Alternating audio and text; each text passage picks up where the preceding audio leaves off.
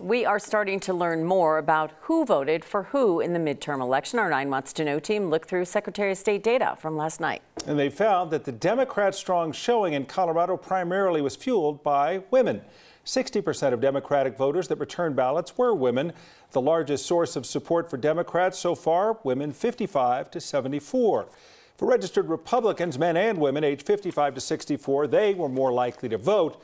And the largest subsection of unaffiliated voters was men 35 to 44 years old. We'll be taking a deeper look at the national picture and what some of last night's races may mean for Colorado. Marshall Zellinger will be back with us coming up in about 10 minutes. And of course, if there are any updates to those totals through the newscast, we'll share them with you as well. Of course, you can get election results anytime at 9news.com as well as on 9 News Plus.